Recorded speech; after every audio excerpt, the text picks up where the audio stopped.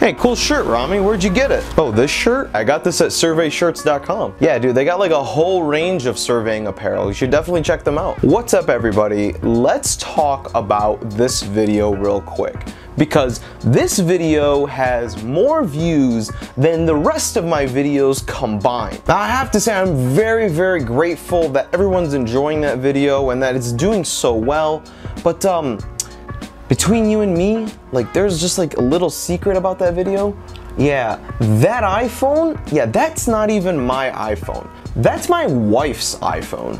This is my phone. This is the Galaxy S8. I've cracked this thing in like every corner possible. I dinged it pretty bad over here. The whole backside here is just shattered. The microphone when I talk doesn't work, so I have to talk to people on speaker, and even then it's really hard for them to hear me. Not to mention the phone has just gotten really slow and out of date, which is why I'm excited to get this thing. This is the iPhone 13 Pro. Now, before I open this thing up, I do want to thank our sponsor for today's video, NLC Prep. If you're looking to pass your surveying licensing exams, that includes the fundamentals of surveying exam, the principles and practices of surveying, or even some of the state exams, they've got a lot of resources for you, from videos to quizzes, even full-length practice exams. Check out their link in the description and use promo code RAMI10 at checkout to receive 10% off your first course. All right, let's go ahead and open this box up and take a look at our new phone. There it is.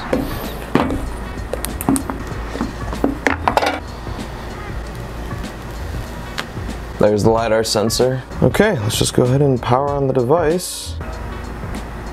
Ooh. I'll just go ahead and finish up the setup process.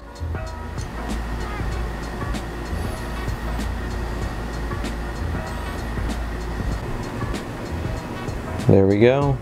All right, and the iPhone is all set up now. I'm gonna go ahead and just download my LiDAR scanner app and make sure that the LiDAR sensor works. Okay, here we are, 3D app scanner, and voila, there's my camera. And I'm gonna go ahead and start scanning. Scanning my entire balcony here. All right. Do a quick processing, and there we go. The LiDAR scanner works. It's integrated with the RGB sensors, so we have a colorized DSM. I can go ahead and just turn on our tin. That's awesome, man. I love this app. And great, yeah. And so now, what are my thoughts about the iPhone 13 Pro? The truth is, Apple didn't even talk about the iPhone LiDAR sensor. You can see it one time on the screen in the bottom right-hand corner, and that's it. So is there an upgrade to the iPhone 13 Pro from the iPhone 12 Pro?